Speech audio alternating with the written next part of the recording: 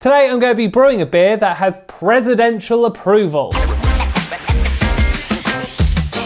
Hi, my name's Daryl and I am a home brewer in the UK, and on this channel I show you my experiences of brewing beer. So with us being deep into autumn and winter encroaching, I thought it was time to brew something dark, and so I went for a honey porter. Now, according to those experts at the BJCP who come up with the guidelines for judging beer, they reckon that a porter is a moderate strength brown beer with restrained roasty character and bitterness. It may have a range of roasted flavors, generally without burnt qualities, and often it has a chocolate caramel malty profile. Now, you might be asking, what is the difference between a porter and a stout? And that is up to you. Really, there is really no difference, although I may be offending the Irish here. And at the end of the day, the BJCP are only talking about judging guidelines, so you can call it what you want. So long as it's decent beer, it doesn't really matter. So in this recipe, I'm going to be doing my own twist on a recipe that the White House released back in 2012 when Barack Obama was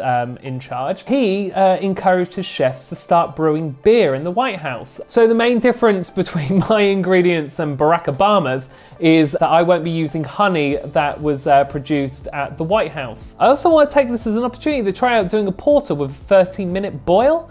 Worth a try, and it saves me time, money on the gas, as we're having trouble with gas at the moment in the world. So now you know all that, let's get brewing.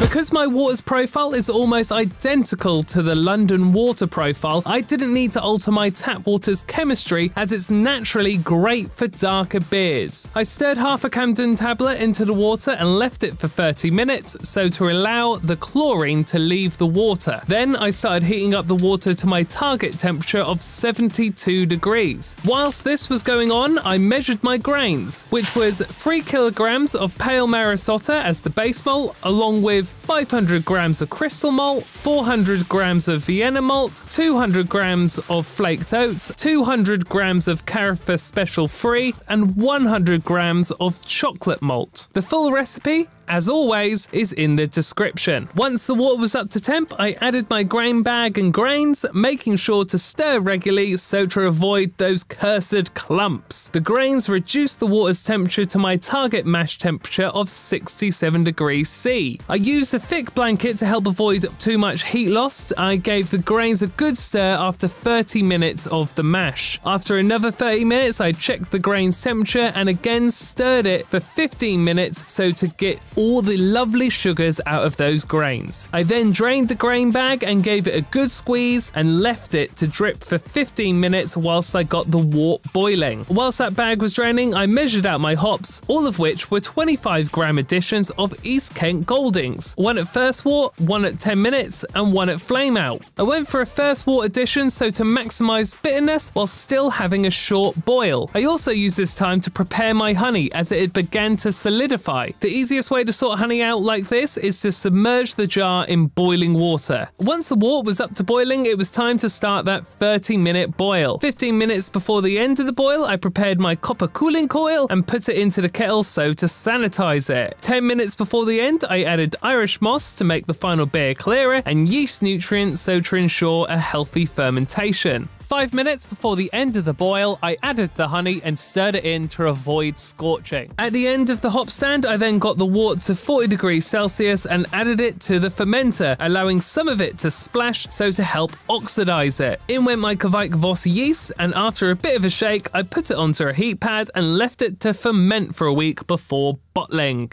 So here is the honey porter, came out 4.5%, which I think is bang on for a beer like this. You can have quite a few of them, sat at a fire.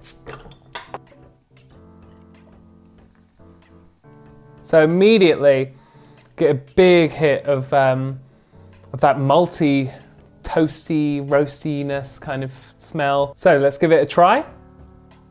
Bit of like a liquid Marmite vibe to it. Like if Marmite was made into a drink, which I think it has recently, then this would be it. Yeah, I'm not getting any honeyness to it. The thing is though, you wouldn't really. There's a real allure to using honey in beer because you think, oh, it's gonna taste like honey. It's gonna be so sweet and delicious. But honey is almost completely fermentable. And so actually what happens is that you put the honey in and about 95% of it is sugar, which gets converted into alcohol. And so you can actually end up with a thinner beer. It's not really providing any mouthfeel. There's a slight floralness that honey will give, but to be honest, it's so malty that it does make me think why a honey porter is a thing anyway. It just sounds nice, it sounds exciting. It's like, ooh, honey. But I think the impact that the honey has on this beer is so minor. I mean, I suppose the experiment is to make the exact same porter, but one with honey, one without honey. Maybe I'll do that one day on my long list of things that I suggest I should try out and then never have the time to. But yeah, I just don't know what the honey's doing. I added the flaked oats to try and avoid losing any mouthfeel, you know, try and thicken it up a bit to offset the honey. I suppose the thing is that in a pinch, if you need a beer to be a bit stronger and you haven't got any malt, then you could boost it a bit with honey, but you're better off using malt. Feels like I could happily be enjoying some of these on Christmas Day. The great thing with darker beers, especially like very malt forward beers, is that they tend to age really well. So this should actually get better over the next few weeks as we build up towards Christmas. Let me know, do you think there is the difference between a stout and a porter, or is it really just semantics? Do you really think that honey is bringing anything to the table here, or is it just showy to go, ooh, there's honey in it? Check out one of my other videos, and thank you so much for watching. It means a lot. Cheers.